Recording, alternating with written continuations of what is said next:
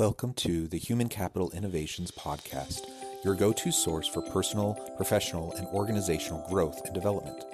We hope you tune in often for all things people management, organizational development and change, organizational leadership, and social impact related. Maximize your personal and organizational potential with Human Capital Innovations Podcast.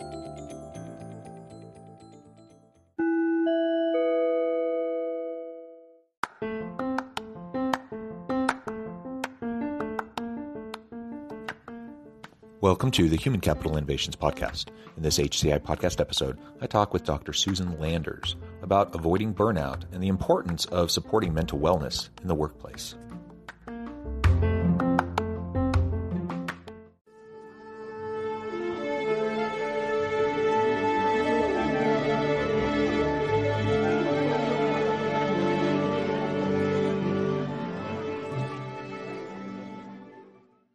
Dr. Susan Landers, welcome to the Human Capital Innovations Podcast.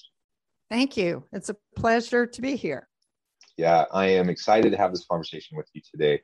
We're going to be focusing on burnout in the workplace, how we can avoid burnout, and really the importance of supporting mental wellness in the workplace as a leader for ourselves and for our team. As we get started, I wanted to share Susan's bio with everybody. Dr. Susan Landers is a neonatologist, a pediatrician with extra training in the care of sick and premature babies. After attending Auburn University in Auburn, Alabama, Dr. Landers graduated in 1973 and received 2 BS degrees in biology and chemistry. She attended medical school at the Medical University of South Carolina in Charleston. After completing medical school, she completed 3 years of pediatric residency training at the University of Texas Southwestern Medical School in Dallas, Texas. Next, she completed 3 years of neonatal fellowship at Baylor College of Medicine-affiliated hospitals in Houston, Texas. She practiced academic neonatology for 14 years and private practice neonatology for 18 years. While caring for patients full-time in private practice, she served as a speaker for the Texas Department of State Health Services. She was the medical director of the Mother's Milk Bank at Austin and served on the Milk Bank's board of directors. Additionally, she served on the executive committee of the section of breastfeeding for the AAP. Together with her husband, Dr. Philip Berry, she raised 3 children, 1 son and 2 daughters. Her family resides in Austin, Texas. And you can find more about her on her website at susanlandersmd.com. What a wonderful background. Anything else you would like to add by way of your professional background, your personal background, to provide context for the conversation today? Well, you covered everything beautifully. I do want to add that even though I've done lots of different things, I was mainly a NICU doctor. Neonatal intensive care units are ICUs for babies. And for 34 years, I practiced in a NICU, and there was a lot of critical care going on there. Premature babies, sick newborns, newborns with birth defects. And so the reason that we're talking today, I think, is that over my long career, I had lots of night call, lots of weeks in which I worked 60 hours, lots of emotional stress. You know, sometimes little babies die in the NICU, and you have to deal with the parents and the families. And I did fine for the first 30 or so years of my career. I managed to use my resilience and use some techniques for self-care that I had learned along the way. And I stayed healthy. And it was not until my early 60s that I began to feel really physically exhausted. Even a 50-hour work week would tire me out. And I used to work 6 hours regularly. Night call felt so onerous. Going into the hospital, I just dreaded it. And then I noticed more emotional exhaustion. Some of the cases were just so sad and so much trouble, and there was conflict about when care was futile and when it was not. And so I noticed those but they weren't that different from what I had seen off and on in the NICU in prior years.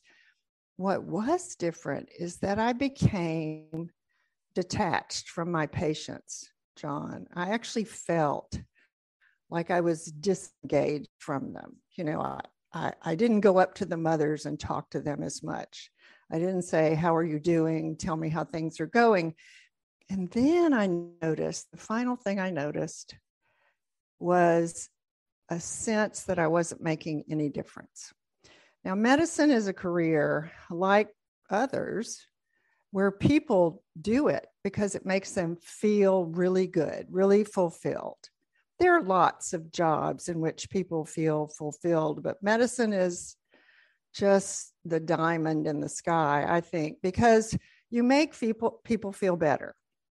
And when you heal a little baby and when you take care of a little baby in the NICU for 4 or 5 months and you're at their delivery and then you see them go home, there's no better feeling in the world.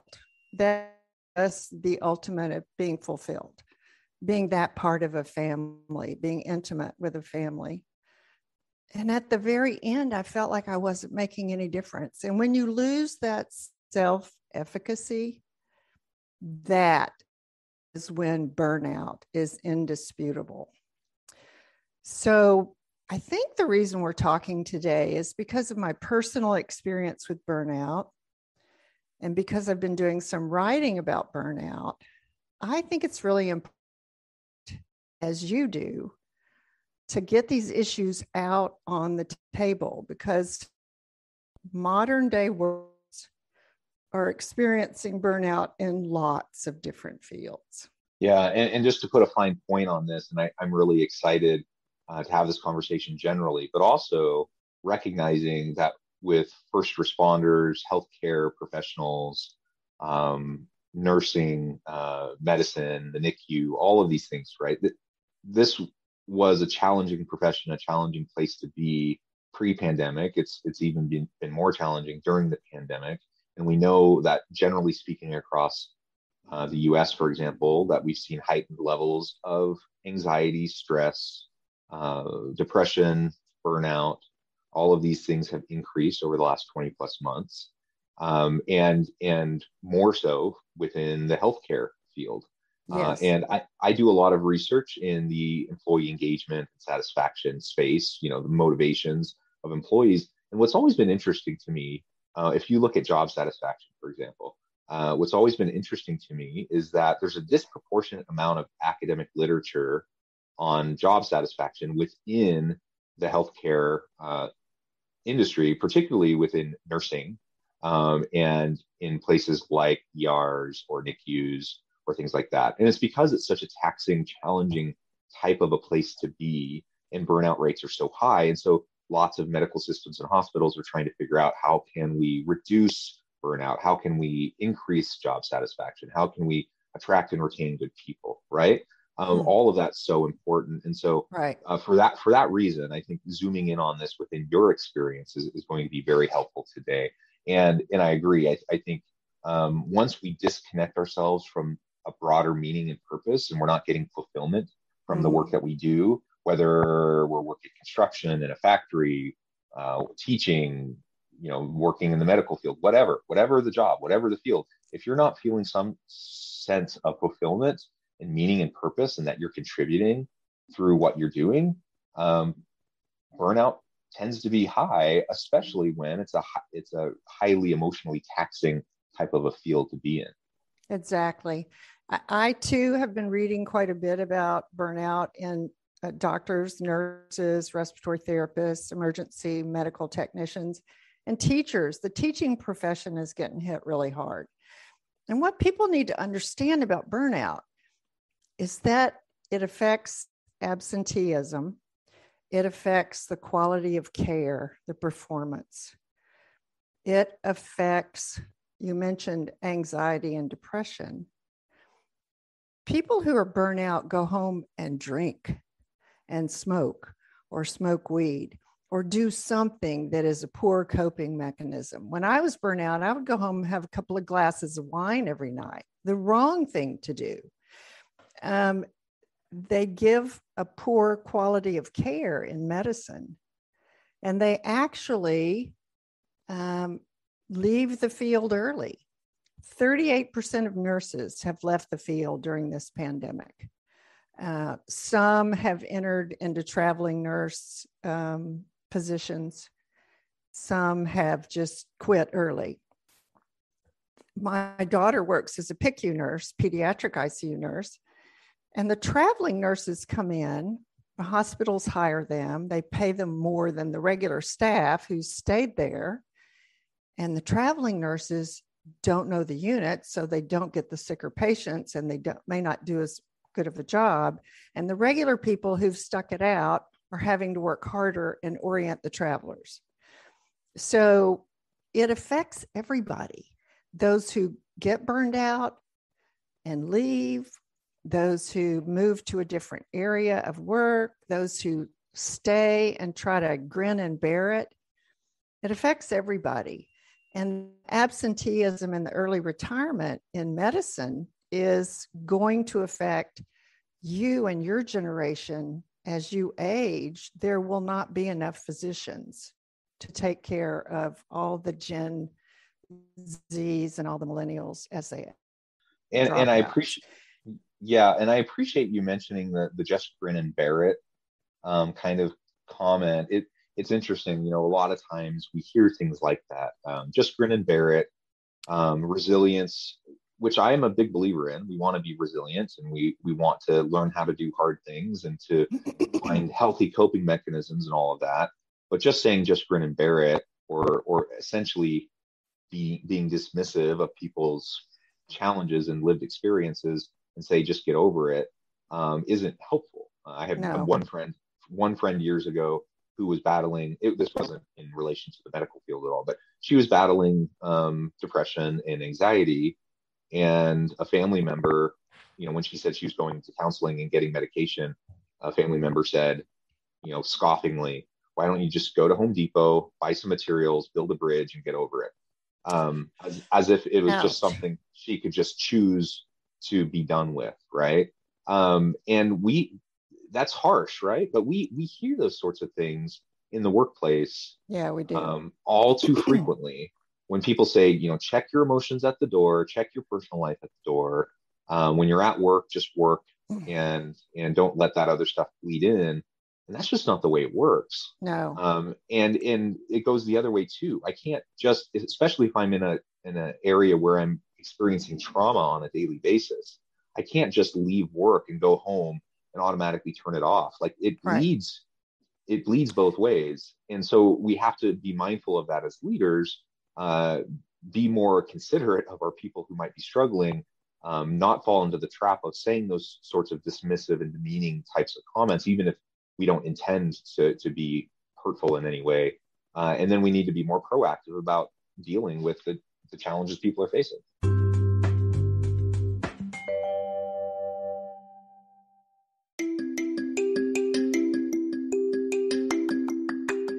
I'm excited to announce the publication of my new book from HCI Press, Bluer Than Indigo Leadership: The Journey of Becoming a Truly Remarkable Leader. Early in my adult life, I learned about an Asian proverb that translates as bluer than indigo. If you think about the color indigo, it is a brilliant, deep, and vibrant blue, what some would call the bluest of blues. To have something that is bluer than indigo is rare and truly remarkable. Contrary to popular myth, there is no one-size-fits-all or cookie-cutter approach to effective leadership. There's no silver bullet, no secret sauce, no go-to model that will solve all of our problems. The truth is, great leaders have all had their unique strengths and flaws, and have all had to discover and then pave their own distinctive path in their life's journey to fulfill their leadership potential. Bluer Than Indigo Leadership will help you discover your own path and explore those ordinary, everyday actions that will help you respond to an uncertain future and produce extraordinary results for individuals, teams, and organizations.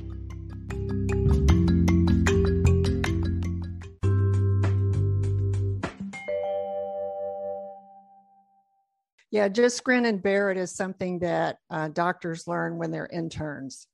And it's part of the reason that physicians are not getting the help they need, and not admitting that they're burnout or that they need therapy or just some sort of counseling, some sort of peer support. Just grin and bear it is the opposite of what we need to do. As leaders, we need to say, talking about that really difficult case that just came in, talking about that horrible outcome, sitting together as a team and saying, this really sucks, man. Everybody feels bad because we lost that patient and we tried so hard to keep that patient alive. It affects the nurses, the respiratory therapists, the doctors, everyone. And when a leader allows the whole team to talk about their feelings and to say, yeah, that was awful. We really lost that one, or we blew that one.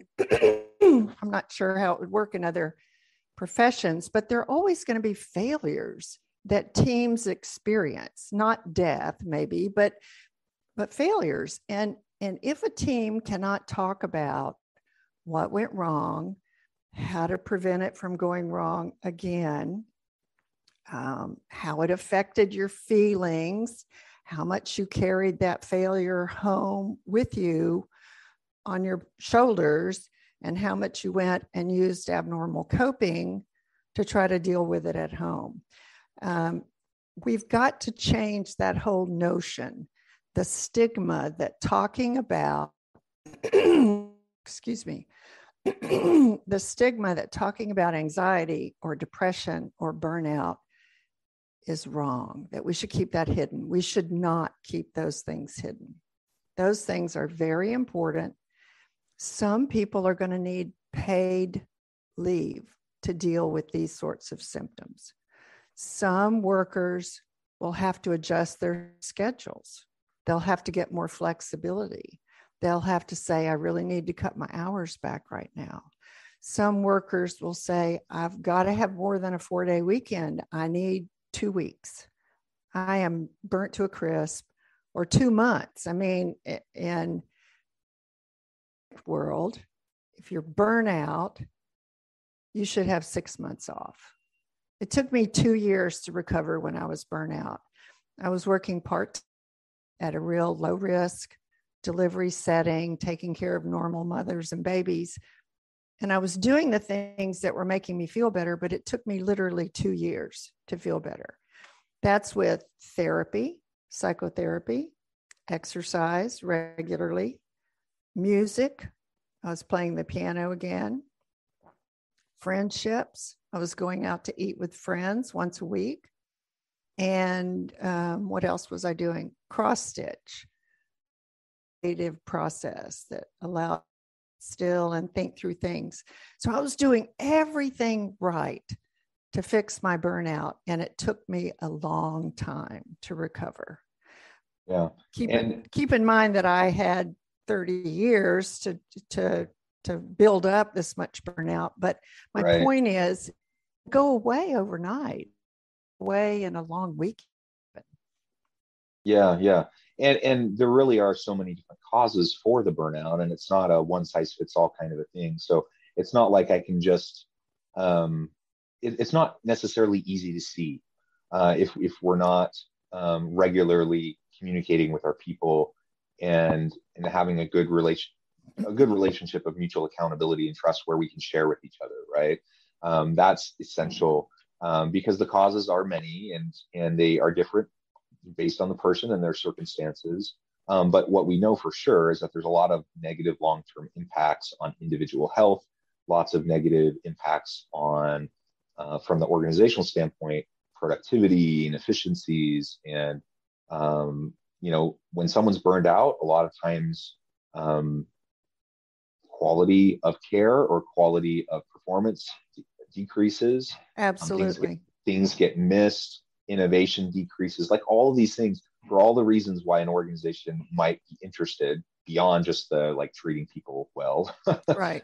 It really is a bottom line kind of an issue for businesses that they need to be paying close attention to. And I also note, I need to look it up, but because during the COVID time, my frame of reference in terms of time is all whacked. I can't remember like when things happened exactly, but pre-pandemic, I think it was only maybe 6 months before the pandemic.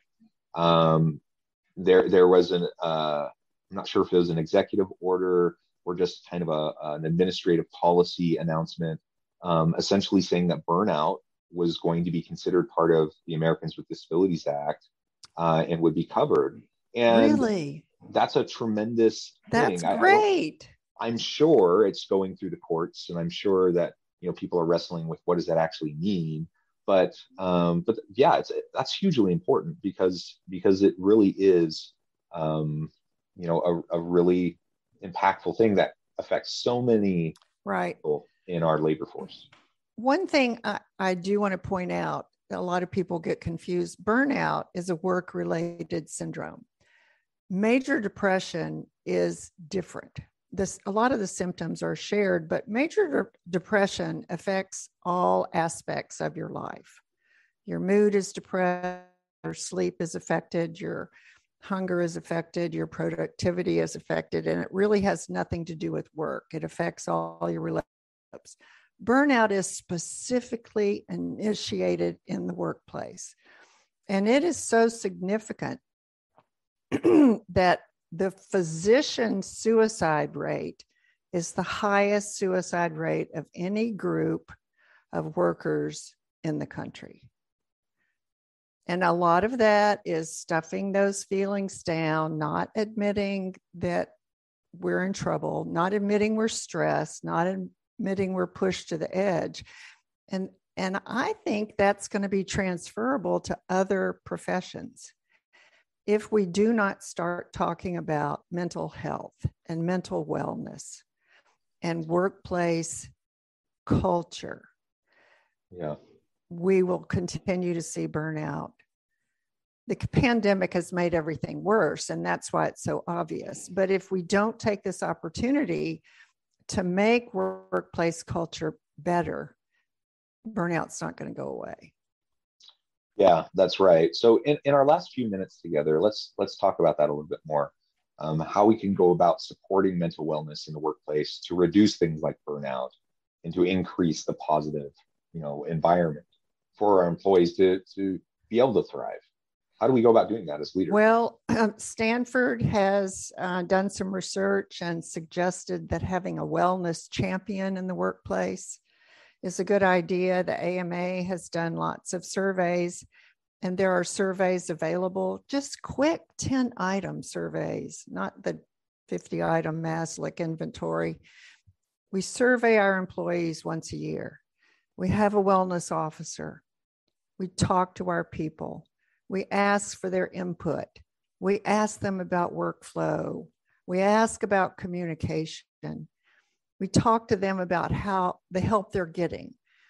In private physician offices, the physician should not be faxing things on their computer. The medical assistant should be faxing things, or the secretary.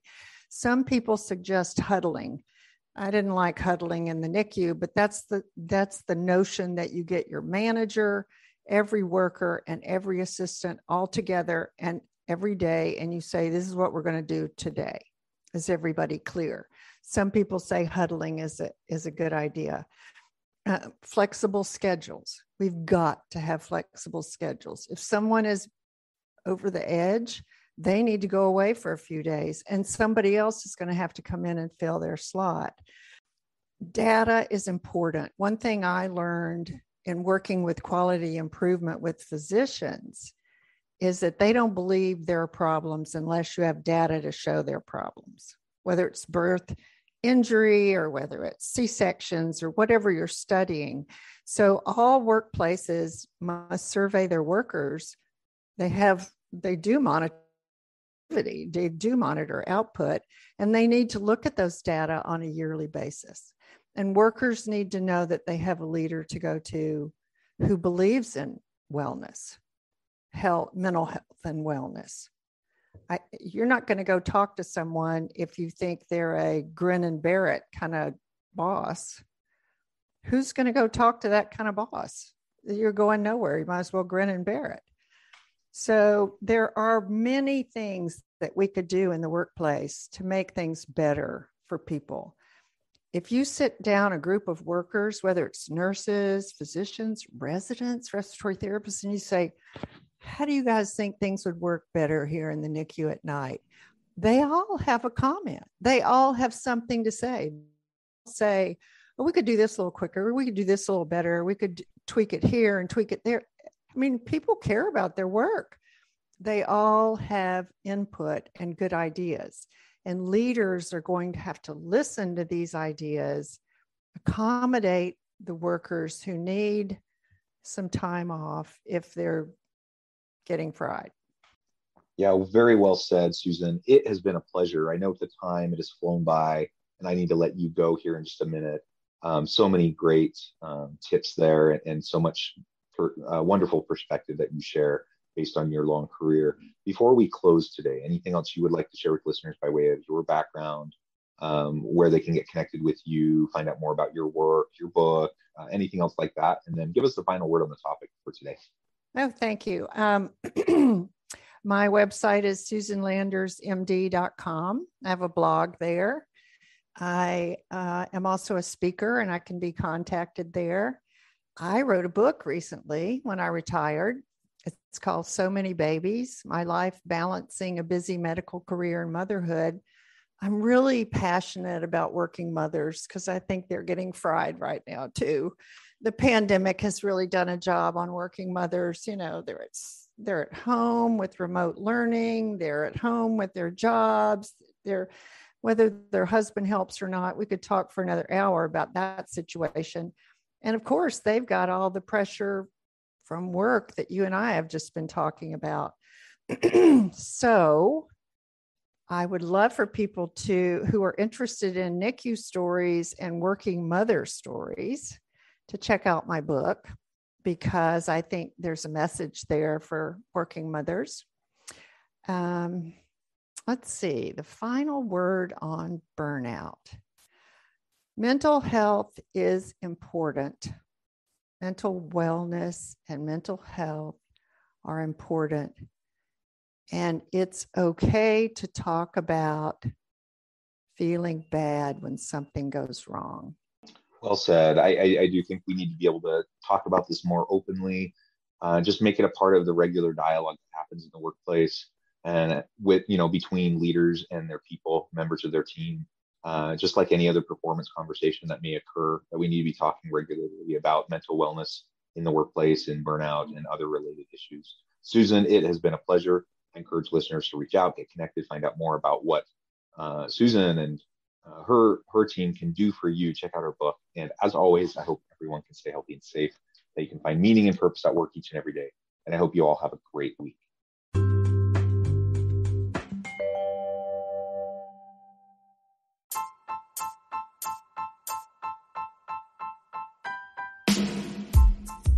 The alchemy of truly remarkable leadership. Ordinary, everyday actions that produce extraordinary results. Consider how the nature of work has shifted over the past 50 years. With increased globalization, rapid technological advancement, and the shift in economic composition, the average job of today looks very different than the average job of 50 years ago. What will the jobs and organizations of tomorrow look like? Moreover, what does this all mean for organizational leaders? What are the core competencies and capabilities of organizations and their leadership that are prepared for continued disruption and geopolitical and socioeconomic shifts? Regardless of what the future holds, increasingly, leaders need to be socially minded, data-driven, decisive, champions of talent, and disruptors of the traditional notions of leadership, teams, organizations, and work. The alchemy of truly remarkable leadership will help you to explore your own leadership competencies and capabilities and consider ways to apply and implement them into your workplace and personal life.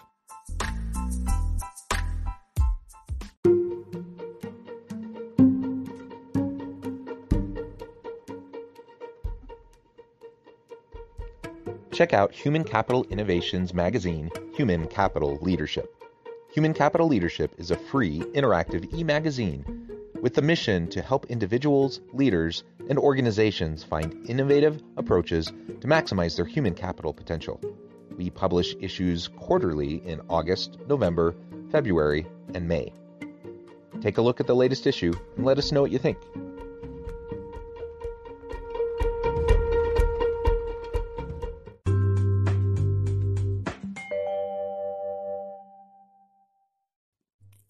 Thanks again for joining us for this episode of the Human Capital Innovations Podcast. I hope you stay healthy and safe and that you have a great week.